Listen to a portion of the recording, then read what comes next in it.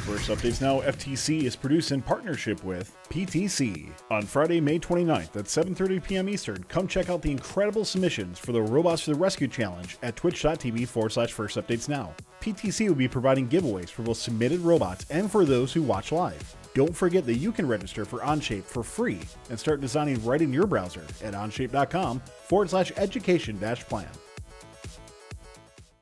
Let's move on to our AMA interview with Sanford from the team Negative Resistance. So for those of you who are just tuning in, FTC 8802 Negative Resistance is one of the top teams from Washington, and they've consistently ranked in our FTC Top 25 poll. And Sanford is also the founder of Long Robotics, a company that supplies parts to FTC teams. They're specifically known for their linear slides and that are compatible with a variety of building systems. Before we ask any questions, you had mentioned that there are some new products that are launching on Long Robotics. Would you like to talk about those? Yeah, so there are two new products that will be coming out sometime in the near future. They're both in various stages of completion. The first one is, as some of you may have heard of already, the standalone 7mm/8mm Rex, kind of confusing acronym because Rex is outer diameter, but planetary gearbox. So this gearbox will allow teams to upgrade their traditional spur gearboxes that they may have a huge stockpile from that they may not be using anymore into the newer planetary gearboxes, as well as provide teams with the option of a 7mm hex output shaft, which is very robust compared to some of the other ones. And I haven't tested exactly the torque settings, but you may be able to directly 3D print, because that's something that I've definitely taken advantage of with things like 3/8 hex and 1/2" hex. And the second product that will be coming out soon is the analog gyroscope. So this analog gyroscope outputs a 0 to 3.3 volt heading, or 3.3 volt voltage that corresponds to 0 to 360 or to heading of the robot. And over the analog port, the Rev Hub is able to read this heading much faster than over, say, I²C. And this allows your loop times to be significantly faster and still use an IMU, or a gyroscope in this case, for things like odometry. So you would only need a 2-wheel odometry plus an IMU rather than a 3-wheel. So this reduces your mechanical complexity of your system. Awesome. And I'm sure that a lot of people, I know at least in the FTC Discord, are very excited about those products. So it's going to be interesting to see how they affect robots in the future. So let's go ahead and start asking questions. We took questions in the Discord, so we will ask those. If you have any questions for Sanford, make sure to tag @FirstUpdatesNow in the chat, and we will try to get to it. So starting off, what inspired you to begin Long Robotics? Well, I first started Long Robotics because, the ball bearing slides were definitely seemed like the way FTC was shifting in towards of lightweight linear extension. But in the 2018 season, I built an all-black robot, which we powder coated the whole robot. And you can't really powder coat slides, so I really wanted to get them anodized. And then so I started looking around, and ultimately it ended up being, I found that it was economically viable in order to get them black anodized, and so I ended up doing them mainly for myself and some other teams that really liked them in black, and then it just shifted from there. I love how it wasn't just for the whole patterns, but it was mainly for the anodized black. Yeah. All right, go ahead, Ingrid. So how big has Long Robotics grown, and do you have any buyers that are outside of First teams? So Long Robotics is still fairly small. It's just me currently that's working on it. I do have my friend Gavin, who's working with me on the analog gyro.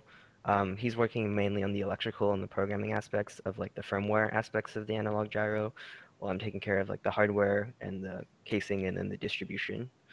Other than that, everything else has just been me working on it myself. It's been pretty fun along the way. So where do you see Long Robotics several years from now? How do you see it growing? I mainly intend to expand my product lineup and adding more products that I've find useful. A lot of my current products have come out of like my past 4 years of experience in what I wished there would be in FTC, and that's where a lot of it has come from. Like this year, we used the Rev IMU in the Rev Hub with a two-wheel odometry system rather than a three-wheel because um, having an accurate heading was like very, very important to us because um, if your heading is off, then your XY position is also off. And we weren't particularly good at tuning odometry down as some of the other like established teams are. So building three-wheel would have taken a lot of time for us to really like tune down to um, the precision that we would have wanted. Cool. What is your typical process for coming up with new parts? You touched on this a little bit, but what's also the production part of it? Like, how do you go about that? Um, the the first part is coming up with like the product, I guess, is like what do you want to bring to market? Like what issues does it solve? And then after you come up with that, you have to think about like whether or not it is like the market is like there for such a product. Because like if you create a product for just like 5 teams, then it might not necessarily like pan out because you have to have some amount of scale in order to like get manufacturers to actually make your parts. So there's that aspect, and then another aspect is I guess the design of the parts and like designing for manufacturing. I have a pretty good idea or a pretty good understanding of like different manufacturing methods and the limitations and how to design around them. So there's that design, and then once you have your design that you think is manufacturable, you have to go find a manufacturer. And generally, I try to go find multiple manufacturers and send them off the CAD files, and then get a quote on from them for a specific quantity. And then you have to work out which one you want to do and like samples and those things. Nice. Manufacturing process right there. How did you go about working with international suppliers and taking care of the whole production process? So working with international suppliers, it's just definitely a lot more affordable to do it overseas than in the US. Just like comparing like minimum wage is very different because the conversion of currency is very different. There's a little bit of economics involved in that.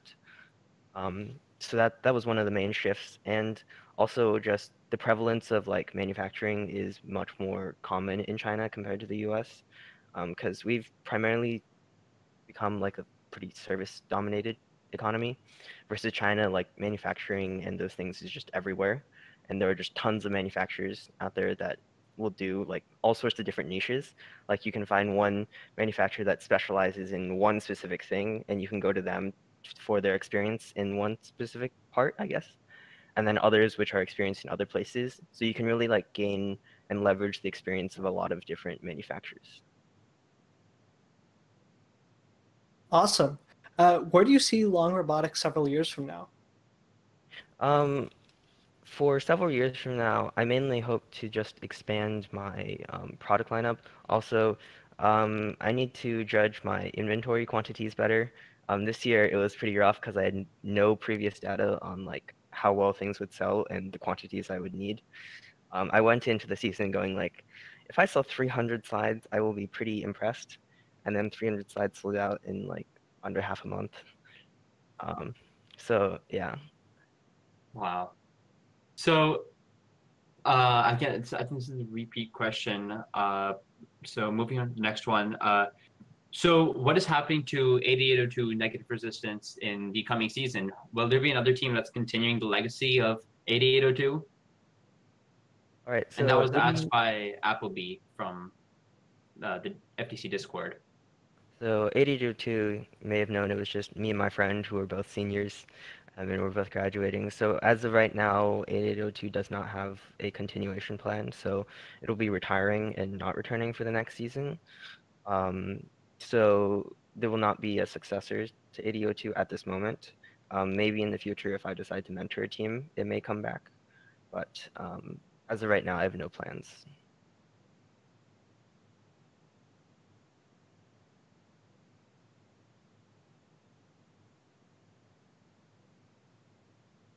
Has your experience as a Discord mod had any impact on Long Robotics, and what types of items you stock?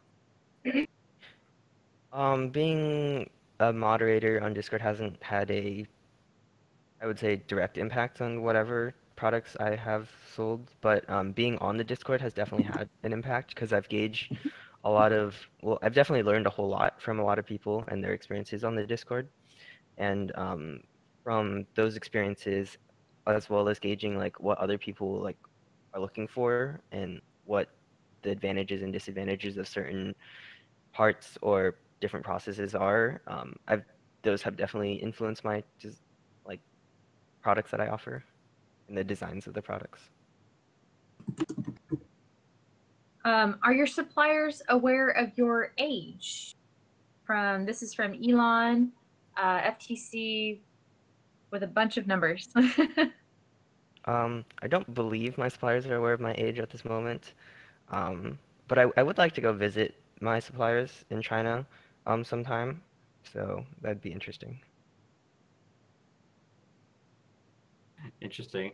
So I got a next question from Robin Banks from the Discord asking, why have you listed a waterproof servo on your store? Water game? Well, the waterproof servo, waterproof or water resistance is a unintended consequence of the servo, I guess. But mainly, I found the servo uh, in the previous season, and I used they just slowly took over our robot with the servos that we used. Because I did like I ordered a wide array of servos to use on a robot because I didn't really want to spend like $90 on a servo, so I just got a bunch of different like cheaper servos, and I was like really impressed with this one, and we ended up using this on a virtual 4-bar, which was really fast, and I was really impressed with it. And then they slowly got added to different mechanisms, and soon we had like 8 of them, which were these servos, and like the price to performance was kind of just really good in my opinion. So I ended up deciding to actually source and sell them to other teams. Nice.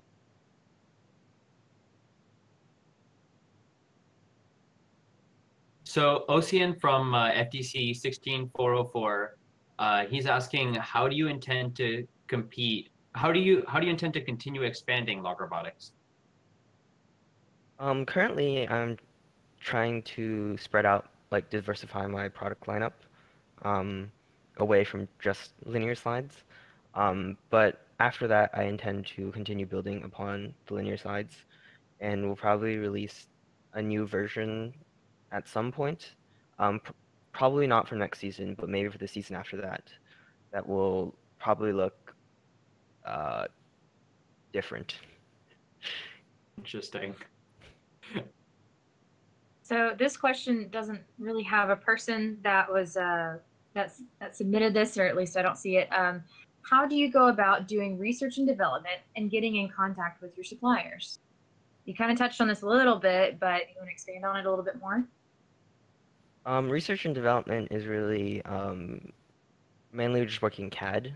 I do a lot of my work in CAD, and then sending off the CAD to quotes or making a prototype, like a 3D printed prototype or a CNC cut prototype um, myself.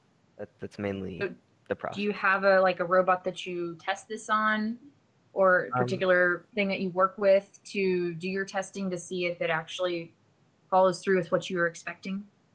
this year I actually used my competition robot as our testing platform. So all of our parts were used on our own robot competing. So that's where I could like validate whether or not there were certain issues or not. Cool. What advice would you give yourself if you were to start Long Robotics over? And that was Well, Ocean from the Fun Discord. well, it's definitely a double-edged sword, but the the dealing with quantities and that stuff, I didn't scale my quantities enough, like after the first and second ones.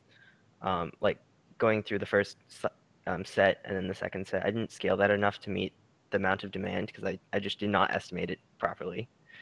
So that would have been like a thing I would have wanted to redo if I could. Um, that's one of the large things, I guess, on the business side.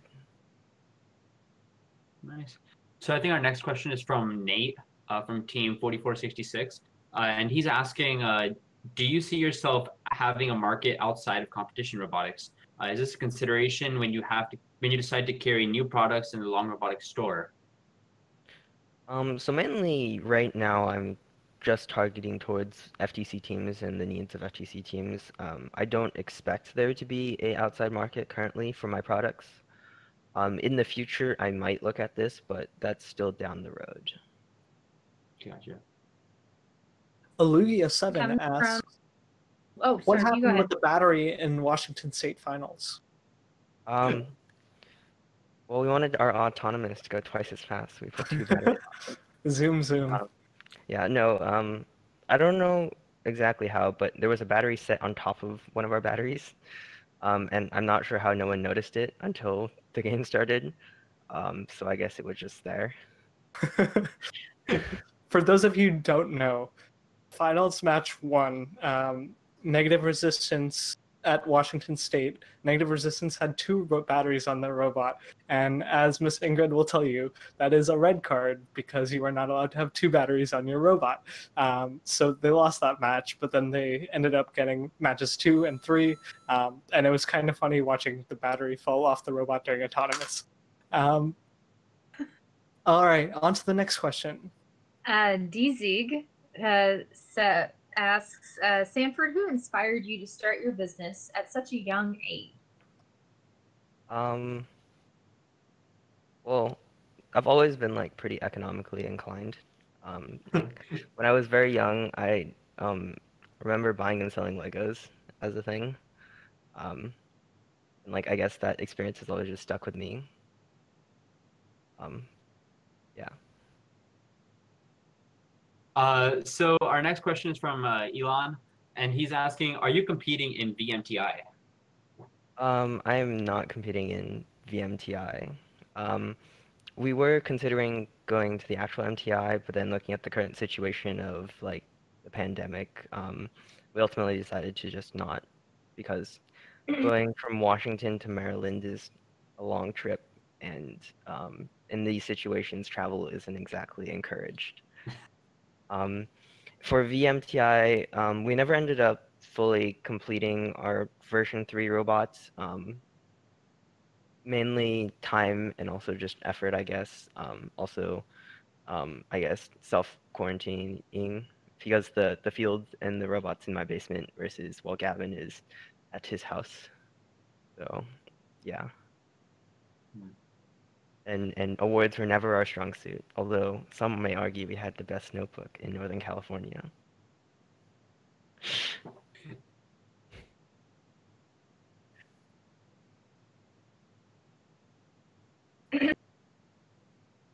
So What is Go ahead.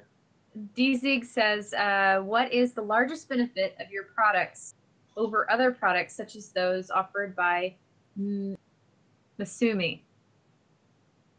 So compared to Misumi,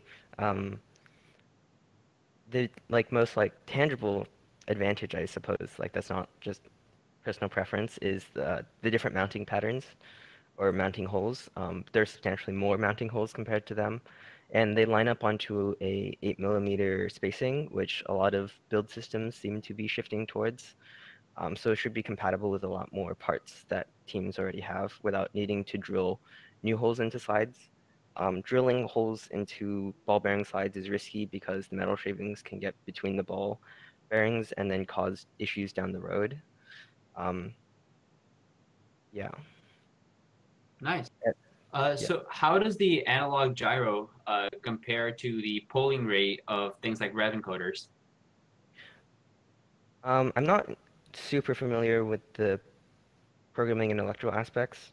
That's mainly Gavin's expertise, but the analog gyro is outputting at a rate faster than the rev hub can like read, so it won't be bottlenecked. Got it. That's good. And ask Sanford, do you plan to IPO? I do not have a plan to IPO. Oh, So we can't buy stock in your company right now, is that what you're saying? Yeah. What if we wanted to? What I'm just like, Sanford, I want to give you money. Can I have some of your company? I guess depends on how much money, but All right, we'll talk later. I just want to put you on the spot there. All right. I've got $20 for you, man. All right, and FTC Yogi asked, what can teams work on during summer break? And I'm assuming that they're asking for your advice, Sanford. one of the big things that my team, in my experience, we always like to do during off season is build our drivetrain. Like for 8802 and on 8103, we always built our drivetrain in the off season before. So that was our Mechnum drive. So that was always good to get solid before and get like experience on building a drivetrain. After that, I guess it's pretty popular now to get used to Roadrunner and those pathing for auto because autonomous is pretty huge points. Slightly biased here, but there is a prevalence of linear slides in a lot of FTC games. So getting good with linear slides and stringing them, because stringing them can be a challenge, is also a good skill to have in FTC. And mainly just getting familiar with your hardware and especially like just what parts are out there. I know when I was starting out, a huge bottleneck that I saw in myself and in like a lot of new people I was trying to teach at my old school was that people just didn't know what parts were out there. So like getting familiar with like what parts are available and what parts do what is very important because like there are some designs that you might not have known were possible with certain parts. Are actually possible. I think that's going to wrap up our Ask Me Anything portion with Sanford. Sanford, where can people contact you if they have any additional questions? If you have any additional comments or suggestions for products, you can reach me on the FTC Discord server.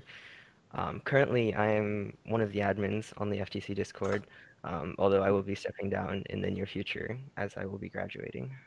First Updates Now FTC is produced in partnership with PTC. Don't forget that you can register for Onshape for free and start designing right in your browser at onshape.com/education-plan. Thanks for watching. If you want more fun content, be sure to subscribe and ring the bell to be notified about our latest videos. Thanks to all of our co-executive producers on Patreon and Tier 2 Plus subscribers on Twitch, keeping fun loud, live, and independent.